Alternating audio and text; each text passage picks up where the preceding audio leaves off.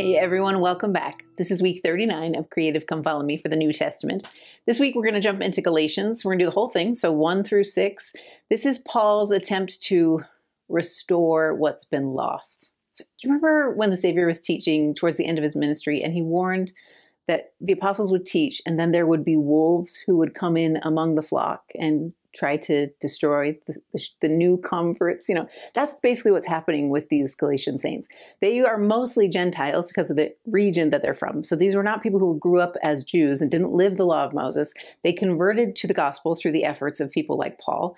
And now that Paul has been out to other places and not right there with them, they're having this other influence impact them. Basically, there are those who believe that Jesus Christ is the Messiah, that Jesus Christ provided this gateway through baptism, that they need to be Christian, but they're starting to plant seeds in these new converts' hearts that to really be successful and to actually gain salvation, you need the law of Moses. They're teaching this alternative Christ. The reason I say that is because Christ fulfilled the law of Moses. He declared it fulfilled. So he made sure people understood that you don't need this anymore for salvation. What you need is me. What you need is what I offer you. And so they're teaching this hybrid version of salvation. And Paul's job is to reclaim and to reignite the fires that were once there. It's just hard, right? It's like if you've built castles on the sand and you find that the tide came in while you stepped out to get, a sandwich, and you come back and you can see it pulling the sand away. That's where Paul is. He's just struggling to rebuild what was already there. The visual that always helps me when it comes to this kind of apostasy is hypothermia. So we talked about this a little bit in the Book of Mormon, but I really think that visual helps me understand what's happening, because as they step away from the full covenant path and take on this hybrid approach that these other false teachers are giving them, they're stepping away from warmth. And the further and longer they step away, the colder they get. What's really tricky about hypothermia is if you stay in that state long enough, you start to think you're warm. Like, have you ever seen one of those documentaries where they show people who have been suffering from hypothermia and they've got blackness on their digits and their nose and like everywhere, but they start taking off clothes because they think they're warm. And that's usually what causes death. I feel like that's what happens as we step away from the covenant path. It's this really subtle shift in temperature, and we don't even really notice that we're cold. And then by the time we get really cold, we're like, something shifts and we think, maybe we were never warm in the first place. I don't need all these layers. Like there is this shift. So Paul's job is to reignite. That's what he wants to do. The Spirit's already with these people. He wants to reignite. The way he encourages them is to remember. Remember your conversion story. Remember where you came from and what you felt already. Remember the Savior and his promises. Don't forget the warmth. I feel like that's Paul's message. He is somebody who is going to light fires everywhere to try and reignite belief and testimony, and it's powerful. I promise you're going to love it. His strategy is one of inviting us to use agency, to stand and grab hold of the freedom that this covenant offers, the true covenant, the full covenant that the Messiah brought with him. This promise offers freedom, and he wants them to grab it with both hands. And I think he wants the same thing for us. So there's plenty to study, you guys. I promise. It's a really good week of study. Grab your scriptures, grab your notes. It's time to get started.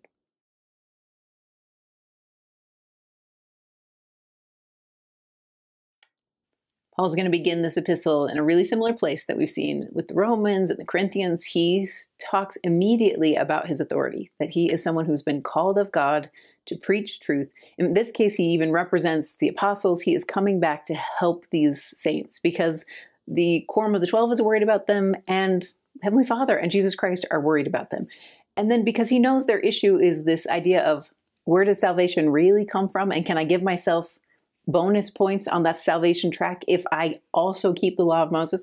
Since he knows that's where their head is, he starts strongly in 4. He says, who gave himself for our sins, speaking of Jesus Christ, that he might deliver us from this present evil world, according to the will of God and our Father, to whom be glory forever and ever. Amen. Right out of the gate, he's going to talk about Jesus Christ as a deliverer. He is their only source for salvation, for grace, and all these other extras that they've heard about don't apply. And that's going to be his message throughout.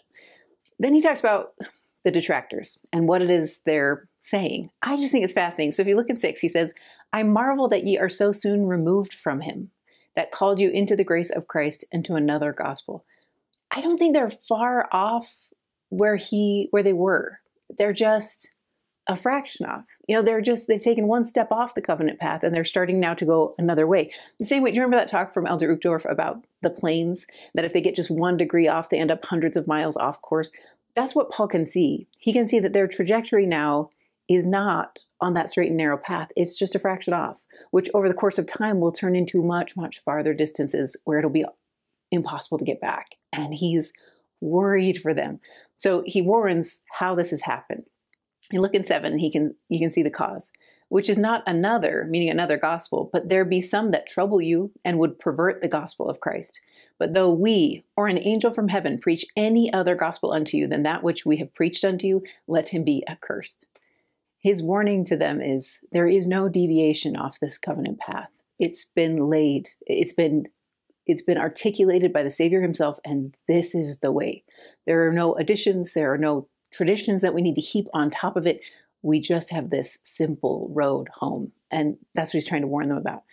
I did really like, as I was studying the footnotes, where he says that there are some that trouble you. I liked this phrasing because when you look in the footnotes, to trouble means to agitate, to perplex, and to raise doubts. Again, I think this is, just a subtle deviation, right?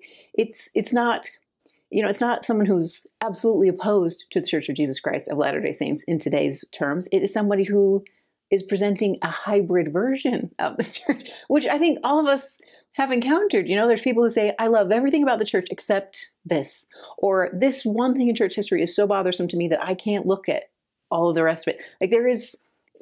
They present hybrid versions, or I don't believe in prophets, but I absolutely love Joseph Smith. And whatever the hybrid is, that's what Paul's warning about. He's saying that step away from the covenant path will lead you far off course. Come back to the warmth that is right here in the center. And he warns that even if he himself preached any other gospel, that he'll be accursed. Like, this is not an option. So he makes it pretty clear. What I thought was really interesting, you guys, is I was studying priestcraft this week because there was a comment on Instagram that piqued my curiosity about that topic. And so I went back to the Book of Mormon to study the roots of priestcraft. And it's in 2 Nephi where they talk about setting yourself up for a light and intending to get gain.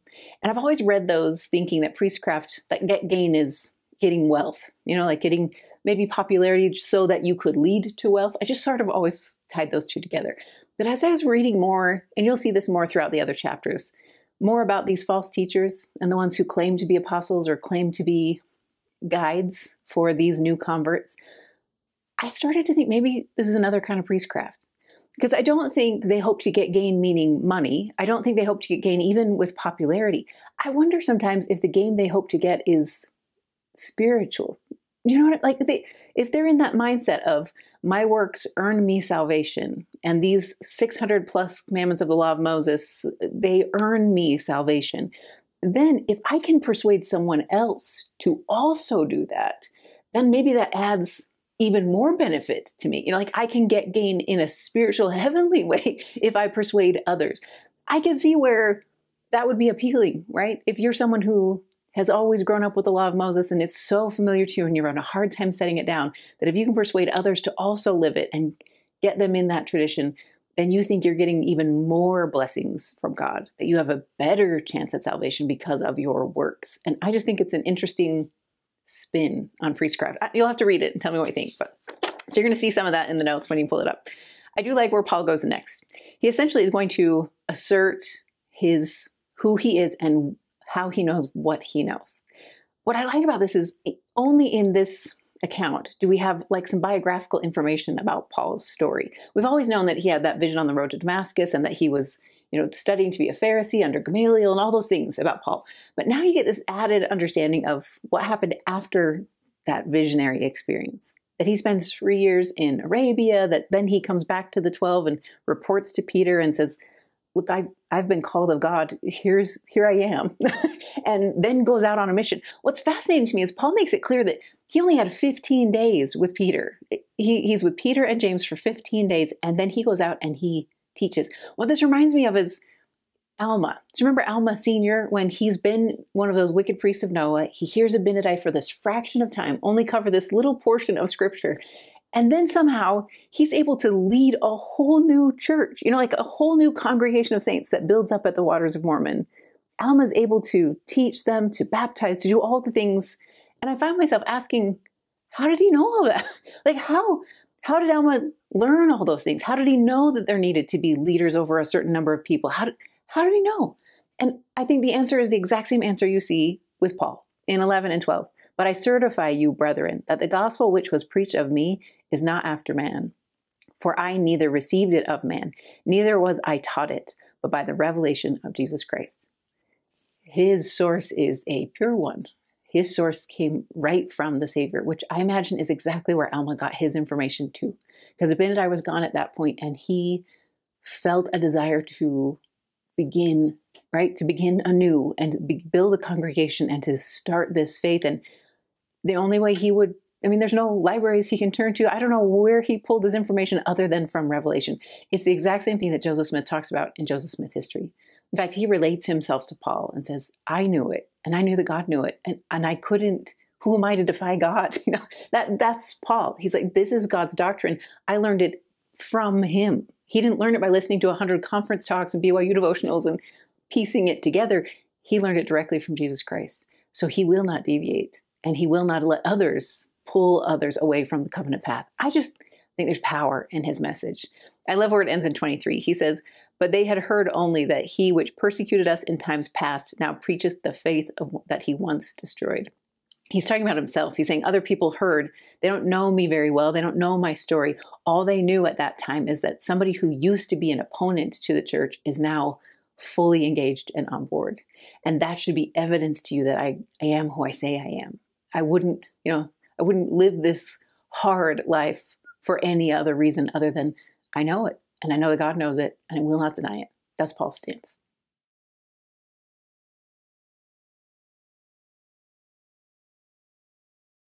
So Paul, like most of our missionaries out there, learns the gospel on his mission. I think he certainly had a beginning before he went to go preach the gospel to the Gentiles. But just like many of our sons and daughters who go out, I think his testimony solidifies and he gains revelation and understanding in the process of teaching this gospel to others. So after 14 years, he comes back to report at Jerusalem to let people know how things went. And so he's going to report back to Peter. What's interesting about this chapter is there's a bit of I don't know what you'd call it, a disagreement between Peter and Paul. And you can easily focus in on the disagreement that happens with Peter and Paul. Essentially, what happens is Paul comes up to Peter and says, how dare you not eat with the Gentiles? It seems like, and we only have Paul's side of the story here, so I'm not exactly sure how this all shook out. But when Paul sees Peter, where he used to eat with Gentiles, now has chosen, or in this particular situation, has chosen to pull away from eating with Gentiles so that he can eat with those who follow the law of Moses. Remember, eating at this time, and even still in the Middle East, like when we went to Israel and they served us food at the restaurant, you all were supposed to grab food out of this giant bowl in the middle and dip it in things, and everything was saucy. And you could see where if you legitimately had concerns about touching or being around Gentiles, that sharing food with them would be virtually impossible. I just think Peter's in a delicate spot where he's trying to build bridges, right? His job is to teach the Jews. And so he wants to find ways to build bridges and help them cross over. And Paul's job is different. In fact, that's one of the things I really liked about this chapter. Instead of fixating on the disagreement they have, I think this is a beautiful chapter on how presidencies work, how councils work, how the Quorum of the 12 works. Because you see all of that at play here. When he comes, he talks about reporting. And the way he talks about Peter, I think, tells you that he didn't come in a huff to call Peter out, right? He came honoring Peter because he calls him a pillar. I just think his phrasing is cool. So if you look in 9, for example, 8, he says, for he that wrought effectually in Peter to the apostleship of the circumcision, the same was mighty in me toward the Gentiles. Meaning, they have a division of labor between them. The same way the apostles in the Quorum of the 12 today, some are over temple and family history, some are over missionary work, some are over priesthood and family. They have different areas of emphasis. And then every couple of years, they shift around so that they all get a chance to see all the different workings of the church. I get the feeling that that's sort of what happened with Paul and Peter. Peter's job was to teach the Jews, and Paul's job was primarily to teach the Gentiles. Now, neither of them have these boundaries set up. We saw that with Paul, right? He would go to a city, he'd set up shop at the synagogue, basically, and start with teaching the Jews. But I think his emphasis and his focus was supposed to be on the Gentiles, where Peter's emphasis was supposed to be on the Jews. So he kind of stays in that Jerusalem area.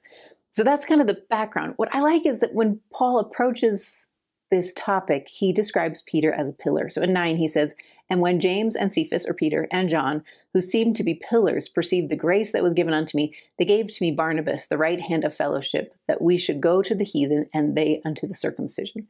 When they see the goodness of Paul, especially after his initial conversion, and they see where his heart is and how he indeed was called of God, they send him to preach to the Gentiles. They stay with the Jews and say, this is going to be our area of focus. Clearly, God is calling you here. Go. This still comes through that proper priesthood channel. It comes from Peter to Paul to go out and preach to the Gentiles. And then they get into this situation where Paul is worried because Peter is stepping away from embracing the Gentiles. Paul's just been out telling every one of these Gentiles that you are just as worthy as any Jew. You don't need to live the law of Moses. You don't need circumcision. You have every right to claim all those blessings if you live the Lord's gospel and get on this covenant path. So for him to come back to Jerusalem and see Peter sort of pulling away from the Gentiles, I'm sure rubs Paul the wrong way. But I like the way they handle it. He basically approaches Peter. It says he does it to his face, and that can sound hostile, but I just don't feel like Paul's that way. I don't know. He just doesn't seem hostile to me. But he does approach Peter and they counsel. And what Paul talks about is what he knows about God. And this is what he says in 16. "Knowing that a man is not justified by the works of the law," meaning the law of Moses, "but by the faith of Jesus Christ, even we have believed in Jesus Christ, that we might be justified by the faith of Christ, and not by the works of the law. For by the works of the law shall no flesh be justified. But if, while we seek to be justified by Christ, we ourselves also are found sinners, is therefore Christ the minister of sin? God forbid. For if I build again the things which I destroyed, I make myself a transgressor." Paul's words to Peter are, remember our message. Our message is, you don't need to live these laws. You don't need this extra on top. You simply need to believe in Jesus Christ, and you need to come to him with a broken heart and a contrite spirit. That's his message. And I think the way he says it when he says, "If I build these things again, which I destroyed," to Paul, he's basically saying, like, I can't pick up the law of Moses again. No one should. Remember, Paul is training to be a Pharisee. He knows the law of Moses. He probably lived it with incredible exactness. But what we learn through the Book of Mormon over and over again is, even if you live it with perfection, which no one can, you're still a beggar. You still are indebted to God because you cannot earn your way to salvation. That's what Paul's trying to remind Peter of. I don't know that Peter needs that reminder because, again, we only have Paul's side of the story, but I do like that they seem to come to terms. And Paul continues to be a missionary and continues to be an apostle. So clearly they come to terms at some point.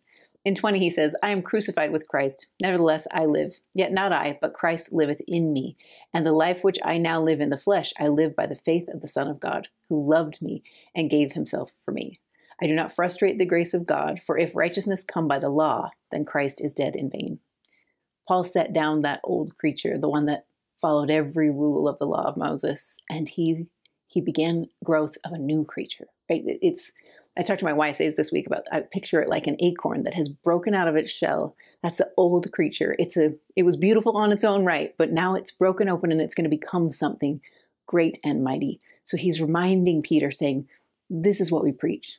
And because this is what we preach, we can't revert back to the law of Moses. Even in these little ways where you think you're building a bridge and you're stepping away from the Gentiles to try and preserve relationships with the Jews, it's not worth it. It goes counter to our doctrine. Let's realign. And I think, I like to think that things come together for them. I think they must have, because Paul continues to be an apostle. Peter continues to be the senior apostle who guides the church, and things go pretty well. So I feel like they must have reconciled.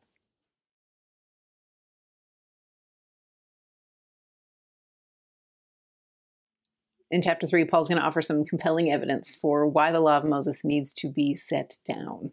And he does it through a few different tactics. I really like his teaching style because he tries to come at it from different angles and see what sticks. I think it's the layered approach, right? He's going to use his own life as an example. He's going to use their life as an example. And then he's going to go back to scripture and talk about Abraham and use that as an example. And all of it coalesces into this, oh yeah, this isn't what we need. I just think his teaching style is pretty cool. So we look in verse 1. He comes out pretty strong. He says, "O foolish Galatians, who hath bewitched you, that ye should not obey the truth, before whose eyes Jesus Christ hath been evidently set forth, crucified among you."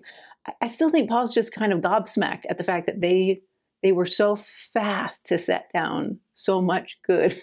And so he's still kind of baffled by it, and he's trying to pull things back. I really like that phrase, bewitched. In fact, if you go in the footnotes, it takes you to the Antichrist of the Book of Mormon. What I thought was fascinating is just this week I finished Sherry Dew's book. It's called Prophecy Around Corners. And she has a whole section about this idea of flattery and how flattery is such a compelling enticement of the adversary. And that's really what you see with all the Antichrists of the Book of Mormon. And I imagine that's what you see with these wolves that are coming in, because they are flattering them to say, you know what really might help or would improve your chances, or if you just add on the law of Moses, if you voluntarily get circumcised, that will really show God what kind of a disciple you are. That's a different kind of flattery. And I feel like Paul's just trying to push it all back. So he tries to get them to remember. That's one of his first strategies. And 2, he says, "This only would I learn of you. Received ye the Spirit by the works of the law or by the hearing of faith?" Remember, most of these people came from a Gentile background. They didn't learn or feel something with the Holy Ghost because they performed some set of rules and regulations. They felt the Spirit because of faith, because of what they learned. I feel like it's the exact same message we hear in D&C 6. Do you remember when Oliver Cowdery is trying to get revelation, and basically the answer that comes to him is, cast your mind back on what I've already taught you? I feel like that's what Paul's trying to say. It's like, you don't need new doctrine. You don't need flattery. What you need is to come back home to where you were warm. I know you're forgetting how warm you were. Come back and let me show you. So that's where he begins. When you flip the page, you can see he has some warnings. I think essentially if you look at 4 and 5, he's basically saying like, you've already come so far. They've already sacrificed so much just to get to this point that he's like, don't give up all the ground that you've already won. So in 4, he says, "Have ye suffered so many things in vain, if it be yet in vain? He therefore that ministereth to you the Spirit and worketh miracles among you, doeth he it by the works of the law or by the hearing of faith?" And now he's going to point to himself as an example. So where he's asked them to cast their mind back and remember where they began. Now he's saying like, you see me accomplish miracles and signs and wonders among you.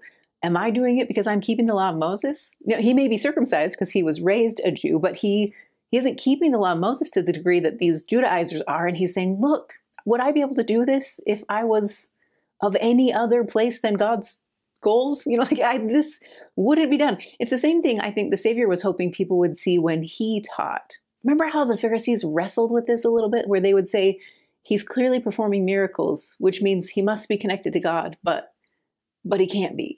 They couldn't get their mind around it. And I feel like that's where Paul's trying to jog their memory a little bit. So then he's going to use another angle and teach about Abraham. So in 6, "Even as Abraham believed God, and it was accounted to him for righteousness. Know ye therefore that they which are of faith, the same are the children of Abraham."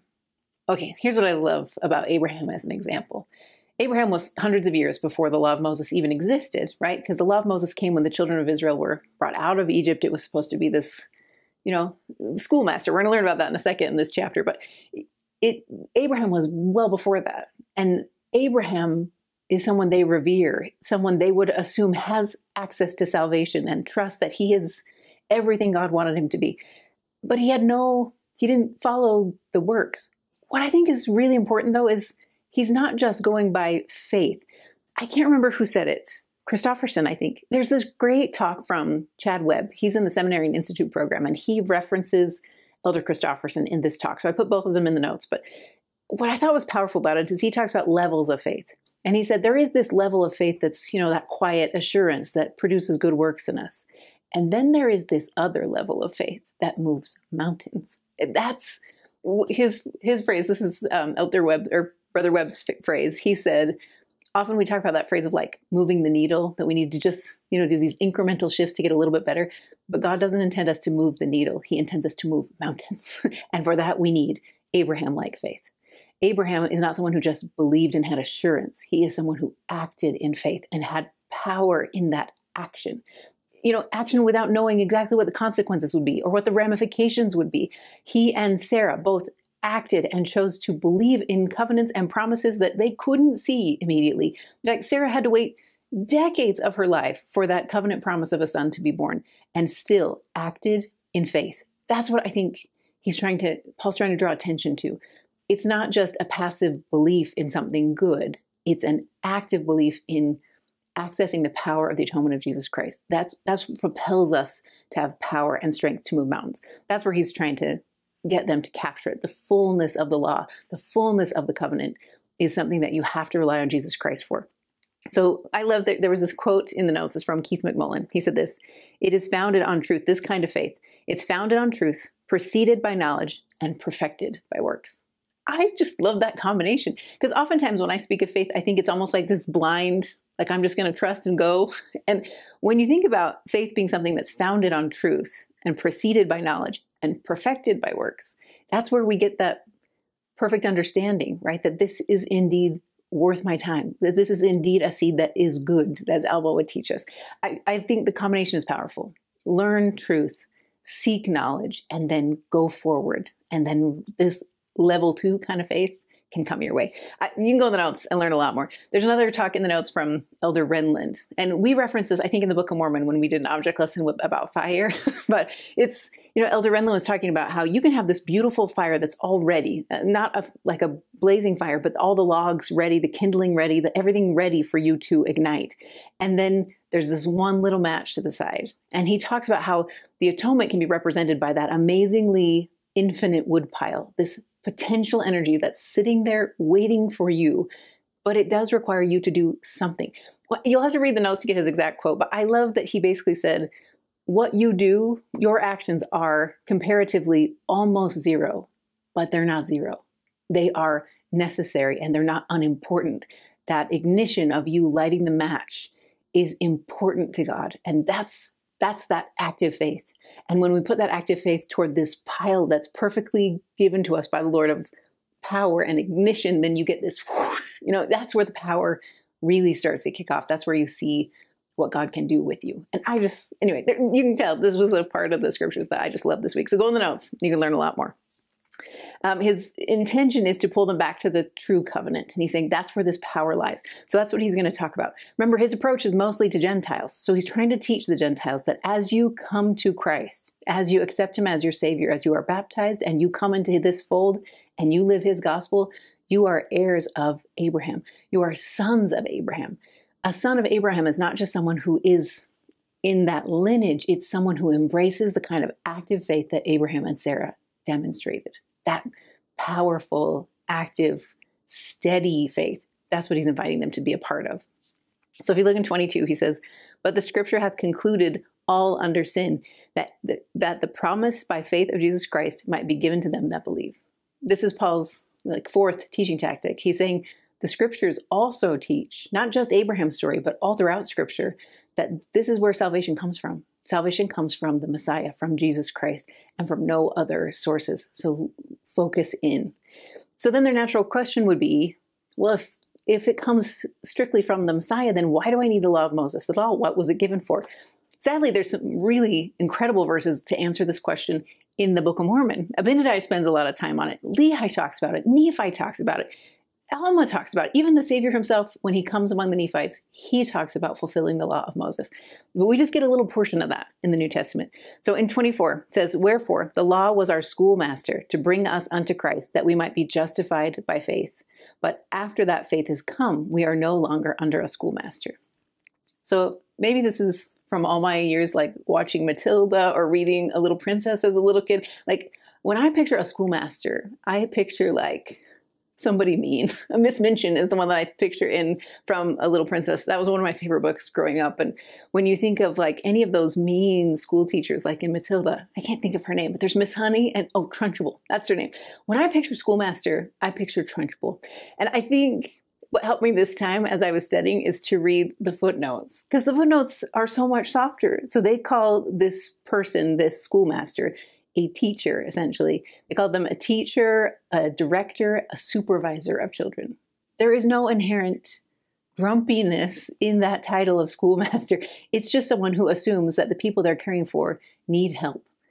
The law of Moses was intended to be the Miss Honey version, not the Trunchbull version. It was supposed to lead them back to Christ. What I like is you actually see that demonstrated in the Book of Mormon. So if you look in places like in Alma 25, this is when they talk about how they looked forward to Christ because of the law of Moses, that it actually amplified their faith in Jesus Christ because they lived the law of Moses. So I think that's what it was supposed to do for the Jews. They just got derailed. You remember that talk from Sister Browning where she talked about this with the glasses? And she said they basically lost sight of things. They got confused. They got disoriented. They took off their prescription and they started walking on other paths. And that's kind of what Paul's warning about as well. I do like what he says in 26. For ye are all the children of God by faith in Christ Jesus. For as many of you as been baptized into Christ have put on Christ. That's his reference to those baptismal covenants to me. That's him saying, take upon you the name of Christ. You remember I told you that my old bishop gave me that awesome object lesson of putting on a jersey? Bishop Shields taught me this. I'll never forget it. But I love that visual of his name is right emblazoned across your chest. Your name's on the back. You are part of this critical team. But when I step into that, when I put that jersey on and I step onto the court, I am playing for the team. I am no longer just me. I have a common goal with the other people on the court. I'm going to understand that I have a coach who's there to guide the plays. Like I come in a certain stance. When I put on Christ and I take his name upon me, it means I will represent him and I will be a player that he has trained and has hope for. That's taking his name upon you. It's putting his jersey on and saying, I'm part of this team. The reason I really like that visual in this particular chapter is because of what you read in 28 and 29. There is neither Jew nor Greek. There's neither bond nor free. There is neither male nor female, for ye are all one in Christ Jesus. And if ye be Christ, then ye are Abraham's seed and heirs according to the promise. It sounds like President Nelson to me. He said the same thing to us, that if we choose to take those covenants on us, like if we choose to be a part of this covenant and be children of the covenant, then we're inheritors of all the blessings. It doesn't matter what your bloodline is. It doesn't matter when you came to the faith. If you choose to accept and put on that jersey, you're in the team. And this is not a team that is divided. This is a unified team. And it doesn't matter what you look like or where you come from or what your gender is or what your family history is. You're part of this team and this team will be victorious. And you get to share in that victory. That's what it means to be an heir of Christ. I just think it's a powerful, powerful promise.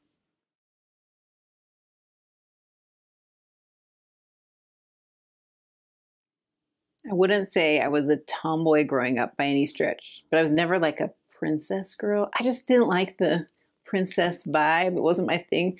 It wasn't until I actually studied princesses who were intended to be queens that I started to get into the idea of princess. Because there's a big difference between somebody who's coddled and put on a pedestal and never has to deal with anything difficult and somebody who's intended to rule. When you look at the people who are intended to rule, like a Queen Victoria or even a Queen Elizabeth to some degree, you see that they are tutored and they are carefully guided because they know there's going to be big weight on their shoulders.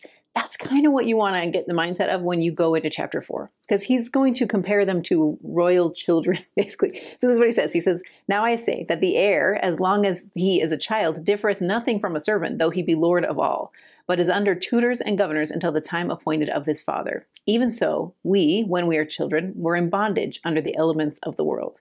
He's basically comparing the law of Moses to those governors, saying you're intended for greatness. You're intended to rule. The only way you're going to be able to accomplish that is to accept this fuller new covenant that the Savior brought forth. That means you have to set down that old stage. You can't abdicate the throne. You need to learn what you need to from the law of Moses and then move forward. So that's where he goes next. In 6, he says, or in 4, he says, but when the fullness of time was come, God sent forth his son, made of woman, made under the law, to redeem them that were under the law, that we might receive the adoption of sons. This sounds Book of Mormon-y to me, because it's that message of you are inheritors of something great. You're intended to become like God. You are intended to be heirs, which means you have to learn what you needed to from the governor and move forward. You have to step up to this higher place. 6, he says, and because ye are sons, God has sent forth the Spirit of his Son into your hearts, crying, Abba, Father. Wherefore thou art no more a servant, but a son, and if a son, then an heir of God through Christ. I started to search all my quad for all the different verses that refer back to being sons of Christ or sons of God, and this idea of being inheritors of eternal glory. And they're everywhere, you guys. They're everywhere. I put just a few of them in the notes, but this is not something that's new to Paul's day. It's not new when Joseph Smith revealed it in the Doctrine and Covenants. It's been from Adam's time. Part of the thing we learn from Paul in this epistle is that the fullness of the gospel has been taught from the beginning. His reference is Abraham, that he had a fullness of the gospel, and this, what he's trying to push them towards, step away from the law of Moses and grab onto the fullness like Abraham and Sarah did. We know that Adam and Eve had that same fullness, and that all the dispensation heads had that fullness. So he's trying to get them to realize who they are. To me, this is exactly what we try to teach our kids in young women's and young men's. We're saying, like, remember who you are. Like, you are inheritors of a glorious future. You are dignified, you are brilliant, you are valiant. Step up, become who you were intended to become. To me, this is a halftime pep talk that Paul can't wait to, he's just trying to ignite the flame, and I can just feel it. In 9, he says, but now after that ye have known God, or rather are known of God, how turn ye again to the weak and beggarly elements, whereunto ye desire again to be in bondage? It's almost like it just breaks his heart. You're gonna feel, he's just like, how? How do you come to this fullness and this beauty and feeling the Holy Ghost and then say, actually, maybe I want to go back. Maybe I want to go back to how things were. What it reminds me of is back in the Old Testament. Do you remember when we were reading about Joshua and Caleb? Oh, guys, those are my favorite stories. That we did that object lesson with the marbles that you like knock and then the same number of marbles that come in go out. So here's what's cool about this.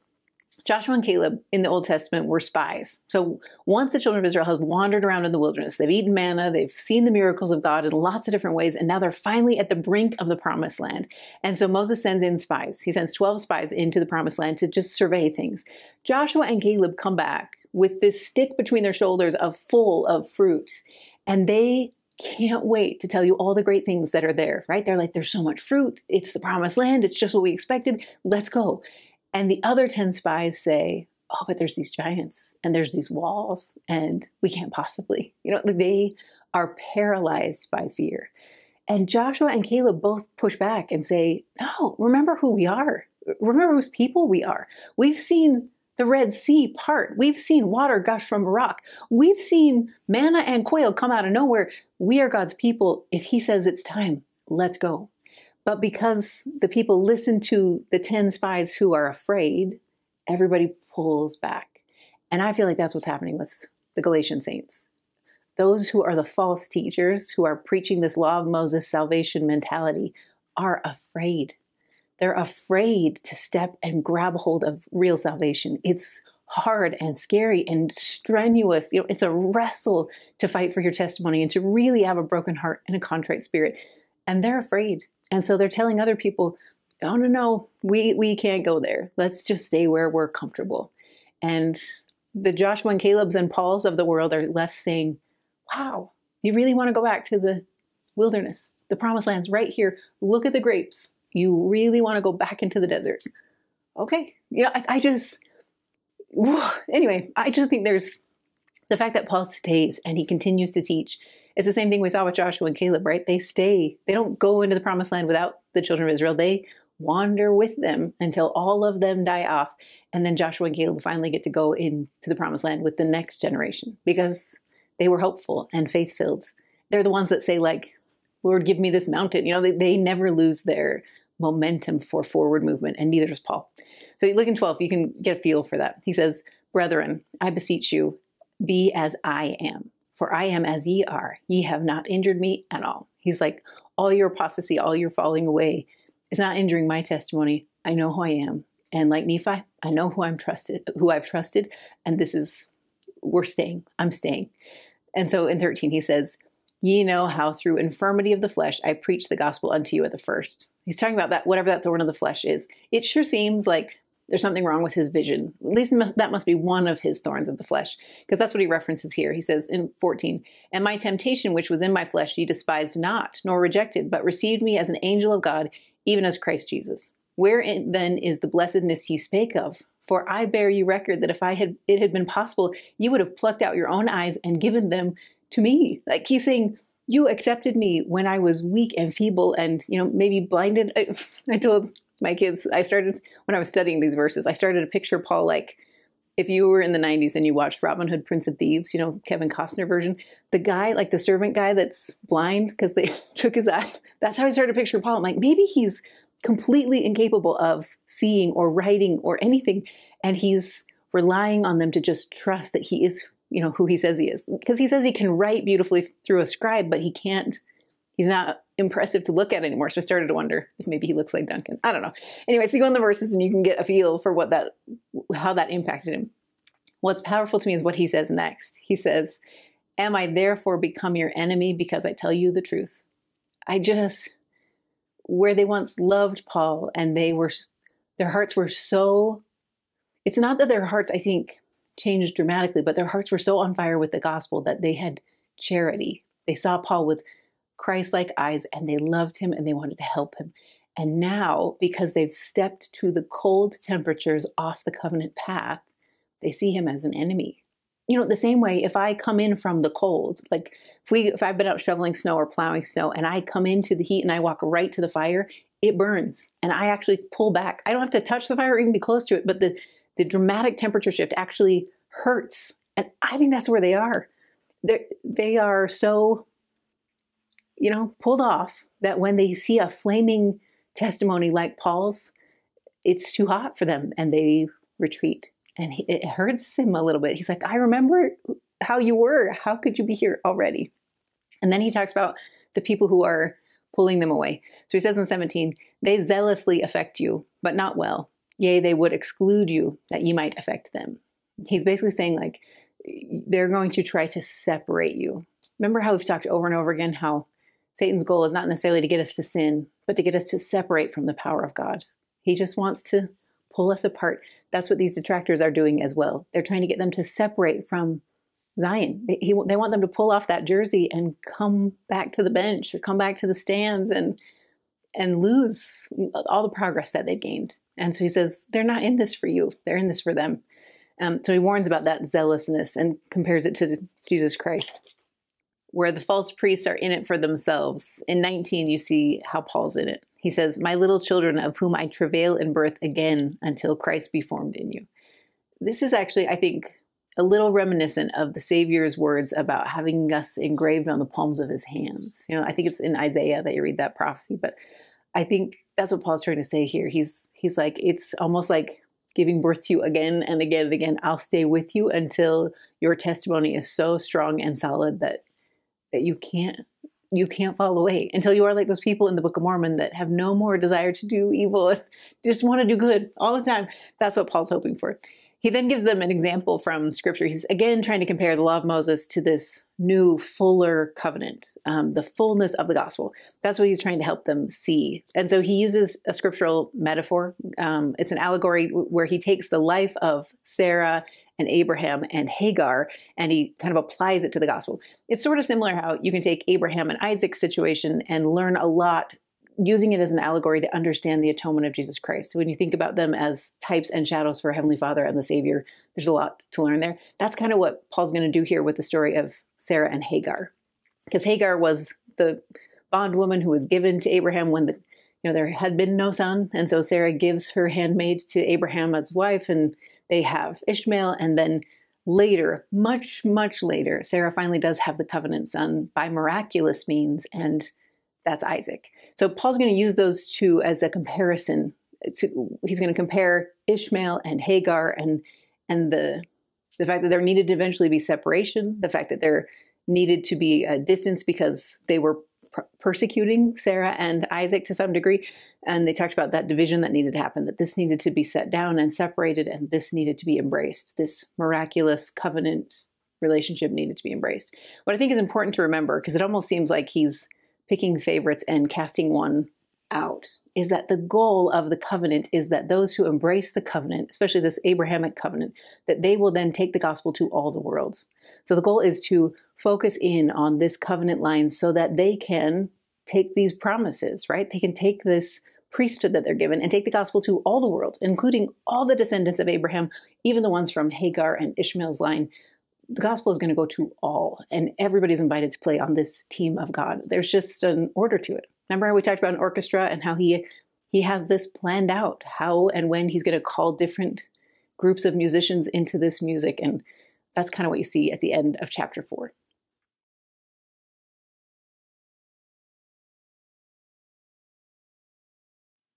I feel like chapter 5 is basically the title of liberty in New Testament version, because it's that same call to action. It's like awake and arise.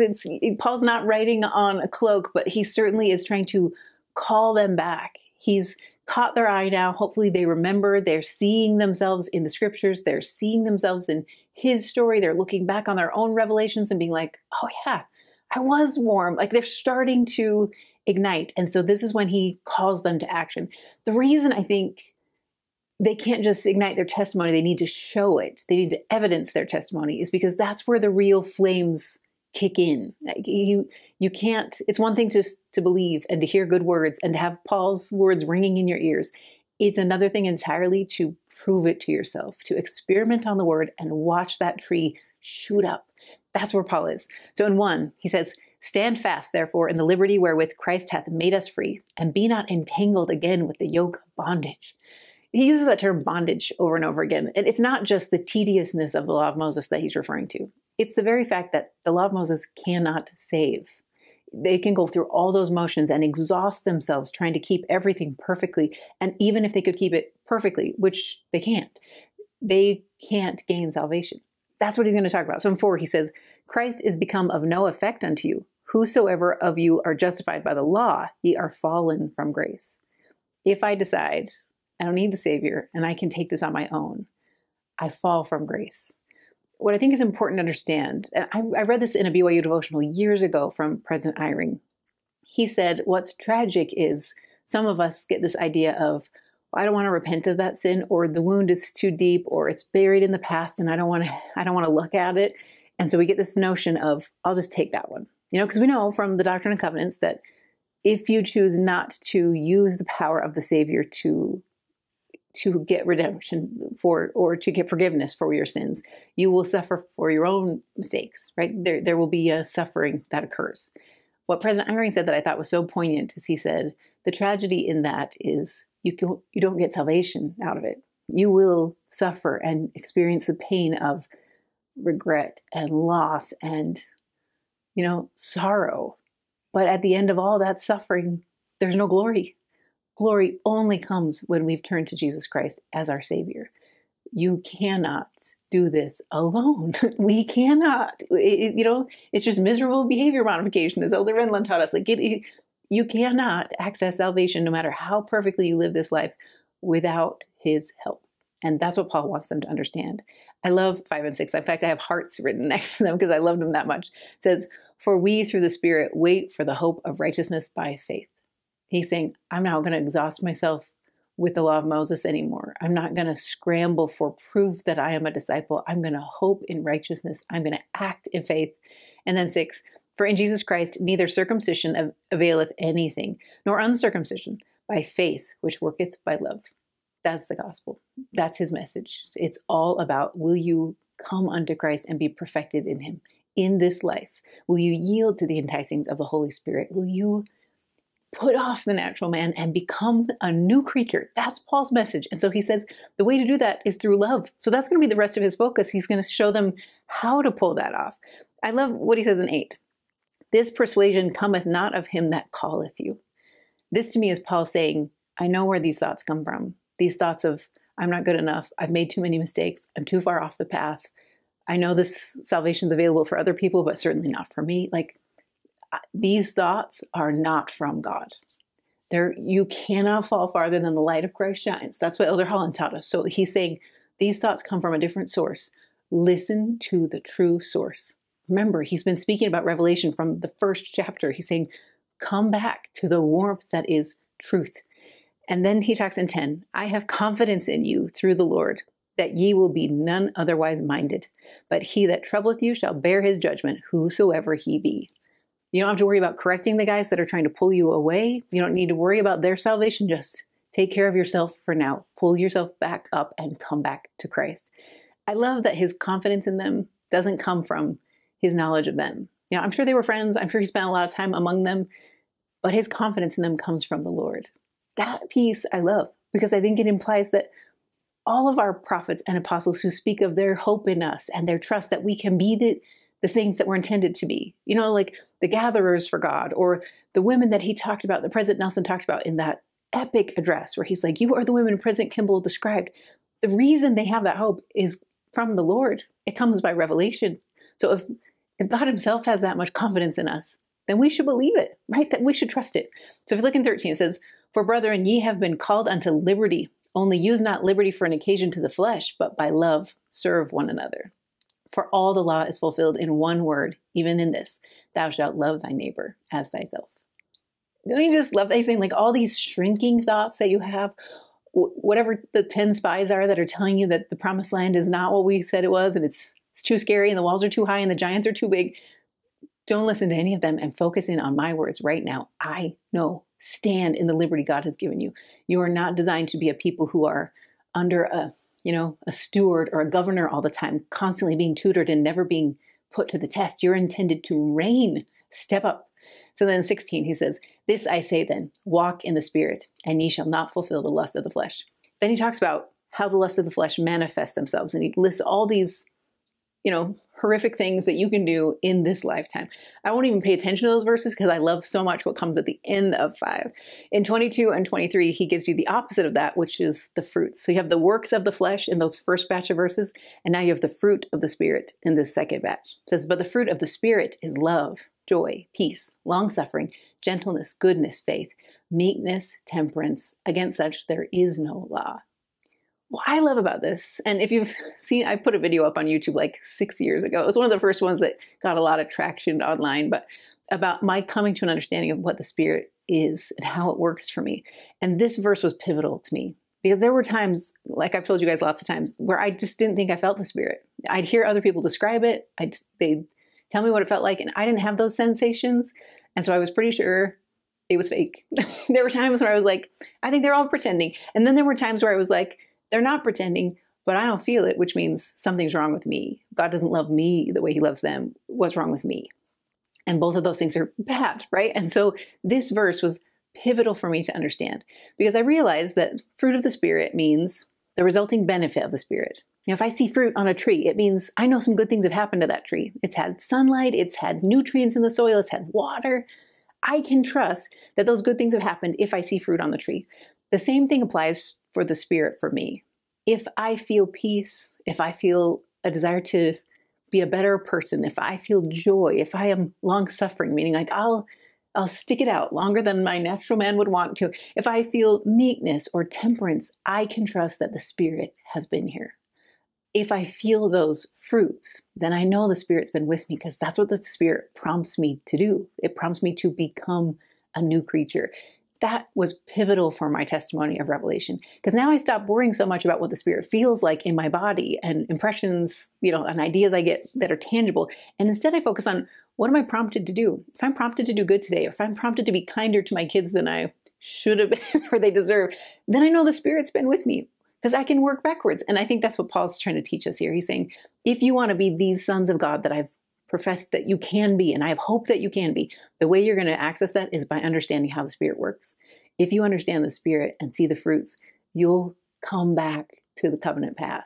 You'll step away from the cold and back to the warmth, and you'll remember who you are. That's what Paul wants them to do.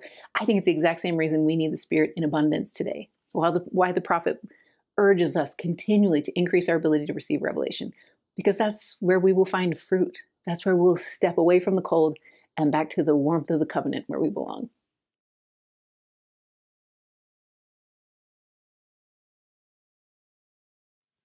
I love how in John, the Savior said, by this shall all men know that you're my disciples if you show love one to another. That's Paul's message in 6. It's all about if you want to demonstrate your love, which is what I think they were hoping to do by keeping the law of Moses, right? They were hoping to demonstrate their love and affection for God and gratitude for God by going through all these motions. And Paul's saying, You don't need any of that. In fact, what the Lord has asked us to do to evidence our love is to take care of each other. This is a gospel where we take care of each other. So if you look at verse 1, it says, "Brethren, if a man be overtaken in fault, ye which are spiritual, restore such a one in the spirit of meekness, considering thyself, lest thou also be tempted." I just like this verse because I think Paul is a living example of this, right? He is someone who sees people off the path and he seeks to restore. And he does it in meekness. He does it in truth. He doesn't mince words, but he does it in kindness and meekness. And he casts his mind back on his own situation. Remember, he knows where he came from and how he needed the grace of God. So when other people make mistakes, he's pretty eager to forgive and to restore. I actually just really love that word choice in this verse because I think it means a hope, right? If I'm somebody who's restoring a gorgeous piece of art, it means I'm going to be meticulous and patient. I'm going to expect obstacles. I'm going to expect setbacks. I'm going to, stick with the project until it's finished. You think about somebody like restoring the Sistine Chapel ceiling or any of those things, like they know that the result is worth the effort. And I feel like that's what Paul is demonstrating for us. He's saying, all of you are worth every effort I can give. I will stay here until your testimonies are restored. The other reason I like that word is we live in the time of the restoration, right? The restoration of the gospel, the Savior's gospel has been restored on the earth today with all the keys and all the fullness. But I also like thinking of this as a time of restoration, that our job, our work, is to take the gospel to all the world and to be a light to whoever we can and to call people to Jesus Christ and let his gospel impact their life. I think that's also a work of restoration. It's where we assume that there is glory and goodness under whatever shell is on the outside, no matter how much tarnish and wear and tear and years of, damage have happened. We assume under the surface there is a masterpiece that needs to be brought out, and we're going to take the time and we're going to put the patience in and we're going to stick it out. That's what it means to be in this team of the Savior, where we don't just take his name upon us, but we act it. We act as he would act. We see people as he would see. He sees everybody as a work of restoration. So I kind of love both of those angles. I also think it's cool how in these verses he's warning them and teaching them. So like if you flip the page, you can see that he says, "Be not deceived. God is not mocked. For whatsoever a man soweth, that shall he also reap." I think this is Paul's way of helping them hedge so they don't go too far down the faith road and not on the works road. We know from lots of different scripture that it is our works that evidence our love for God, our gratitude for God, our desire to be like God. We're not earning salvation with our works. That all comes through the grace of Jesus Christ. But it does show where our hearts are and that we're here to care for his saints and be his disciples. So he's going to warn pretty carefully about that. And then he has this call to action in 9. "And let us not be weary in well-doing, for in due season we shall reap if we faint not." I just think there is so much hope in this. First, I think it's important to realize that he doesn't encourage you just to be busier. He says, "Be not weary in well-doing." It's the well part I think is important. We're supposed to use those fruits of the Spirit to help us know where our attention should be. What is the best of all of our options? Where do you want me today, Lord? What can I do today? And then listen to the Spirit and let it guide us. That's what I think it means to not be weary in well-doing. It's added to a little bit in the Doctrine and Covenants when he says, "Wherefore be not weary in well-doing, for ye are laying the foundation of a great work, and out of small things proceedeth that which is great." That's the promise. If you just continue and you uphold this covenant and you keep bringing people back to the warmth of the gospel and this covenant path, and you endure to the end, there is peace at the end. There's promise in it. I also love what he says in 10. "As we have therefore opportunity, let us do good unto all men, especially unto them who are of the household of faith." This is his invitation. It's so simple. Instead of worrying about all those small commandments and what you need to wear and how you need to break your bread and how you plant your fields and how many oxen you can strap together, set all that down and just do good. What I like about this is it's echoed in the Book of Mormon as well. You hear this in Moroni. This is another one of those verses that taught me about the Spirit. This is what it says in Moroni 7:13. "Behold, that which is of God inviteth and enticeth to do good continually. Everything that inviteth and enticeth to do good, to love God and serve him, is inspired of God." The reason I like that when it comes to Revelation is I can trust that anything that I feel or any desire I have to do good, I can know is of God. When you wrestle with Was that inspiration or was that just my own thoughts? If it's prompting you to do good, you can trust that the source has to be God. There are any number of good things you could do at any time. So you can trust that if you're being prompted to do good, it is coming from God. And what I love about that is he is the high priest of good things to come. He is someone who encourages us and guides us toward good so that we can accomplish great works, so that small things can turn into great things over the course of time. I think the small thing to great thing that he's most often speaking of is in our own selves. As I seek to do good, just to be anxiously engaged in a good cause and just put my talents out there somewhere, he can then make all things work together for my good. I am the small thing that can become something great as I bring other people in, as I use my talents and my time and my energy to try, right? To try to lift the hands that hang down. That's his invitation. And then 15 and 17 are some of my favorites. It's just his last words of guidance. So in 15, for in Christ Jesus, neither circumcision availeth anything, nor uncircumcision, but a new creature. That's Paul's message over and over again. Set down all this extra baggage, all these old trappings of the covenant that is now fulfilled, and pick up what can change you, what will motivate you and bring you joy and peace and long-suffering and comfort, all those gifts and fruits. This is where you find them. And then in 17, from henceforth let no man trouble me, for I bear in my body the marks of the Lord Jesus.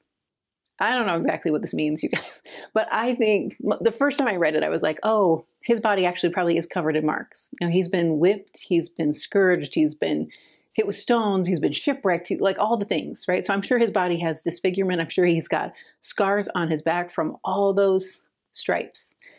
But sometimes I wonder if maybe that's not what Paul's referring to here. It seems weird for Paul to kind of draw attention to himself that way or compare himself to the Savior.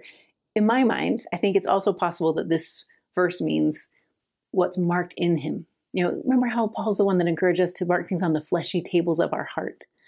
That's maybe what I think he's referring to here. These marks are things that are within, things that cannot be removed because he's a new creature now. Remember he said that to Peter, like, I can't pick up what I already set down. I can't go back to that life. I am new now. And I think the reason he can't change is because it's inscribed on his heart, you guys. And that's the kind of disciple I want to be. I want to be someone who, no matter what my body looks like, no matter how impressive or unimpressive I am, or how many talents I have, no matter what, I can stand boldly and say, there are marks here. There are marks that are deep within me that represent my love for Jesus Christ. They're inscribed on the fleshy tables of my heart. And I just think that's it's a powerful way to end an epistle and a powerful invitation to me.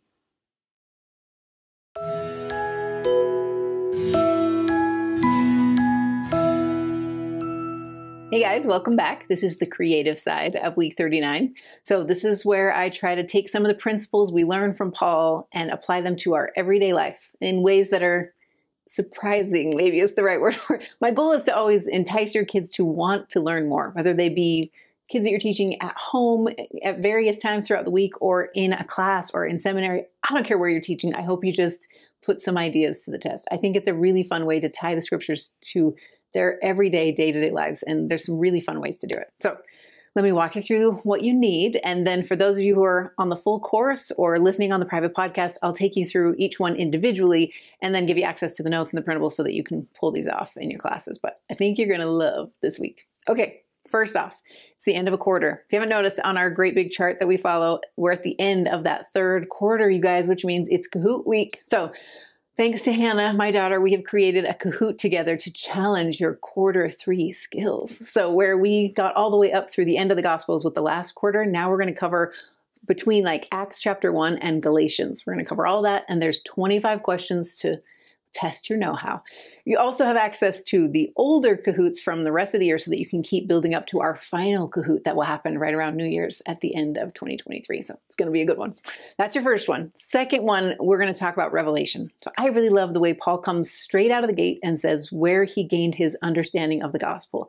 To me, he's a lot like Alma at the Waters of Mormon. He learns straight from the source. He learns from Jesus Christ how this gospel is supposed to work and run, and he evidences it. I think it's really valuable for us because we're heading into conference weeks, right? Where we get to actually hear from our prophet and listen to apostles and understand that they get their revelation from the exact same source that Paul did, from the Savior himself. So there's some cool ways to demonstrate this, but one of my favorites is to do a secret ink scroll. So I'm going to teach you a way. This scroll has a secret message on it. You can't see it at all. It just looks sort of blank down here. But when I show you the technique you're going to use, it will be very, very visible, and it's so cool. Your kids are going to love it. So for this one, you don't need any special supplies other than baking soda, water, a couple paintbrushes, and then turmeric. I guarantee you've got this hidden somewhere in your pantry and you probably never pulled it out before. Now's your chance to use your ground turmeric. If you don't have it, then you want to go grab some at Walmart. You don't need anything fancy. Generic will work great. And then a little bit of hand sanitizer. Just the gel kind seems to work the best for me. So some hand sanitizer, some turmeric, a couple paintbrushes, and you'll be good to go for that one. Okay, third one. If you haven't noticed from the insights, I'm really passionate about Galatians 5 and what it teaches us about revelation. Because I love the concept of the fruit of the Spirit, that I can work my way backwards. If I'm feeling joy or peace or long suffering, I can assume that the Spirit has been impacting me. So then if I ever doubt, if I feel the Spirit or if it ever impacts me, I can trust like, oh no, there's fruit. I can see the fruit. Therefore, the Spirit must have been here. And for me to take time to talk to my kids about that, I wanted to create something that takes a little bit of time. So that's why I made for you a fruit basket. So I know, this looks ridiculous, but it's also so adorable, you guys. Okay, so I made you 3 different little fruits. There's an apple, a strawberry, a banana.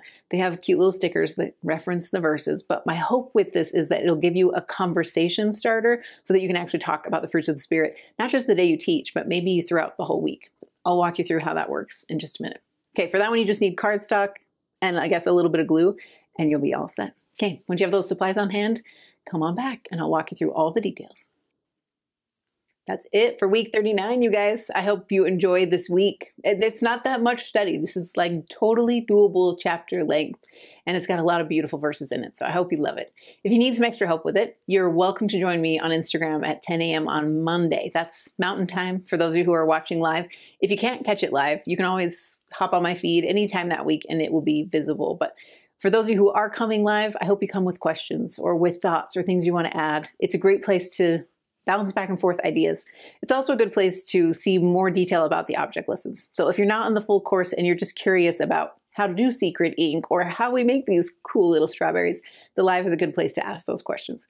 You can also leave questions on the YouTube videos, or if you're in the course, leave them on the discussion boards and I'll get to those as quick as I can. But I think you're really going to enjoy this week of study, you guys. It's not quite as wordy as some of the other epistles we've studied, and a lot of the verses are familiar, so I think it'll be comfortable to you. There are so many verses that actually felt like the Book of Mormon to me that this felt like comfortable territory. So I think you're going to love it. All right, you guys, that's it for week 39, and I'll see you next time in week 40.